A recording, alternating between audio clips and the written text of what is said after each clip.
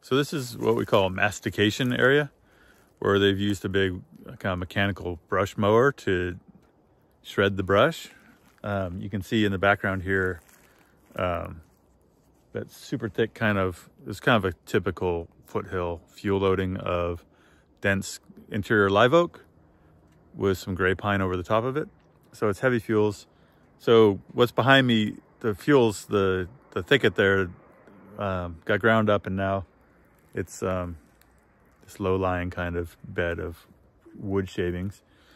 Mastication's, it's useful for kind of getting into these impenetrable areas that are high hazard, but oftentimes the fire can just kind of spread through the wood chips.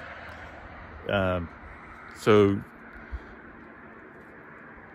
it is effective for these really heavy fuels in kind of knocking a hole into them.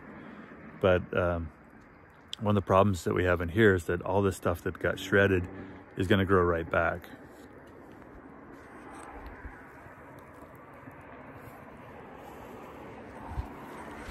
So you kind of have to figure out a way to follow up all these species like live oak and toyon and everything else. They're fire adapted, and their response to fire or being shredded or mowed is to sprout right back. So if you're really serious about maintaining this as something other than sprouting hardwoods, you either have to spray it with herbicide or you have to graze it or something. But pretty much as soon as you grind it up and masticate it, it sets the stage for it to sprout right back.